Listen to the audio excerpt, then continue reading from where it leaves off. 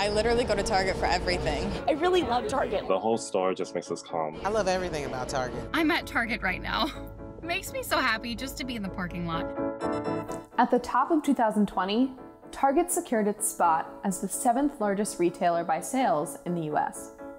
With 1,880 stores across all 50 states, the company brought in $78.1 billion in revenue in 2019. Target has revolutionized the entire shopping experience, from the width of the aisles and the weight of the shopping carts to the smell of Starbucks coffee and the placement of dollar bins. The tactics are paying off. Despite the pandemic, profits rose more than 80% year over year in the last fiscal quarter. This whole crisis has really upended how consumers are shopping, where they're shopping, and what they're shopping for. Here's how Target keeps its shoppers hooked. Expect more, pay less. That's been Target's slogan since the mid-90s. The first Target store opened in Roseville, Minnesota on May 1st, 1962. That year, Target advertised itself as a store that is fun to shop and exciting to visit. It's kind of gotten that nickname Target that you hear a lot of among customers because it's tried to bring something a little different with its unique brands and its variety of slightly higher priced but still affordable merchandise. These claims hold true for today's shoppers. I think I do have a bit of an unhealthy obsession with Target. It's like a one-stop shop for food, for my baby's items. Our love for it has only increased because it's like the one thing that still kind of sparks joy. Target is at the center of cheap and chic, which differentiates the brand from its competitors. Dr. Terry Wu, a neuroscientist with over 17 years of marketing experience, says the brain likes both familiarity and novelty. Too much familiarity is boring. Too much novelty is overwhelming. Target strikes a balance between old faithful products and new trendy merchandise like apparel and home decor. Target has a well-deserved reputation for stocking fashionable apparel products at reasonable prices, something which has endeared the retailer to many middle-class consumers, especially U.S. women, who tend to view Target as a more stylish alternative to Walmart. Even though we don't shop at Walmart, I know that Walmart is significantly cheaper. I think that's the draw of it for so many people. Target's price points are pretty good. Target began collaborations with high-end designers in 1999. From Isaac Mizrahi to Lily Pulitzer, from Marimekko to Zach Posen, Target delivers designer goods for cheap, or cheap chic, as it's often called. The hype around these limited edition collaborations fosters anticipation. Retailer Target launching a new line designed in conjunction with HGTV stars Joanna and Chip Gaines. The Who What Wear collection that they do, the partnership with them, I have half of my wardrobe is from Who What Wear now. I kind of dragged my friends to go to like 5 different Targets just to find this one item. The brain reacts to anticipation of a reward very strongly. Dopamine is a reward chemical inside the brain. When we have the anticipation of reward, the dopamine level surges. And that surge of dopamine actually drives us to go back to Target to buy again and again. This is how they build loyalty. This is actually exactly how casinos actually bring customers to the door again and again. We were able to create Black Friday in April. We had hundreds and hundreds of guests lined up, all excited to get in there and shop that collection. This dopamine rush breeds loyalty and excitement, which in turn drives profit. Private labels are a huge component to Target's success. They have one of the best private label strategies of any retailer in the United States. They're the envy of even Amazon when it comes to their private label strategy in apparel. I think they are well positioned in apparel. In-house women's wear label A New Day accounts for more than $1 billion in annual sales. In-house kids line Cat & Jack accounts for more than $2 billion in annual sales.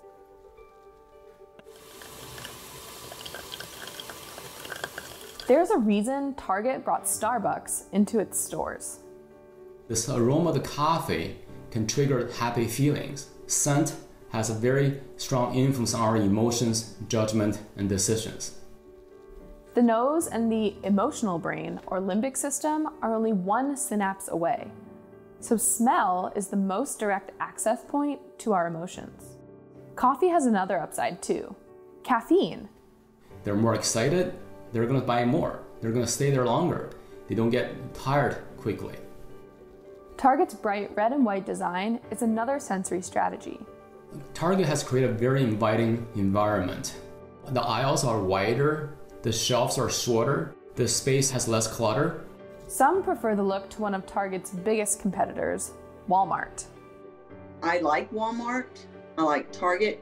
I think because Walmart's floors and stuff, a lot of them they're older stores, and they need to be updated more to be light, bright, more like Target. There's not really an equivalent to Target, and we're not really Walmart shoppers. It's like horrible fluorescent lighting that makes you feel like you're in a horror film. Yeah, I'm just not a fan of Walmart. No, hard pass. The room is well lit. You can see things very easily. And also, when you need help, you can spot Target employees very easily by their red shirt. Target has been able to elevate what's, at the end of the day, just a general merchandise big box retailer. It's open, it feels really spacious, it's just sort of like a feast for the eyes. Everything's pretty organized, it's very bright, white with the red. This doesn't hurt the eyes. And don't discount the power of a dollar bin. Right when you walk in our Target, there's the dollar bin aisle, which is like dessert, because there's always something I never knew that I needed that is right there that I absolutely have to get. It's a subconscious priming impact on the brain, telling you when you shop at Target, you can expect more, but at the same time, you're not going to spend too much money. You earn the freedom to spend more than you want. The carts. They're made of super light plastic, making them easy to maneuver. When we push the cart around, it feels easy. It subconsciously tells us shopping here at Target is very easy. Dr. Wu also says that when the cart isn't heavy, it signals to the brain that you can continue shopping. And finally, strategy number 5, logo redesign. Did you even notice? It used to be all uppercase letters, and now it's all lowercase. Why did they spend so much money on something so trivial? Uppercase brand names looks more masculine and aggressive. Lowercase brand names look more feminine and friendly. We have over 60% of Target shoppers are women in the United States. They're more affluent than the average Walmart shopper. They tend to have a higher average household income than the average American. When COVID-19 hit, shoppers' habits changed. Apparel and decor sales slumped.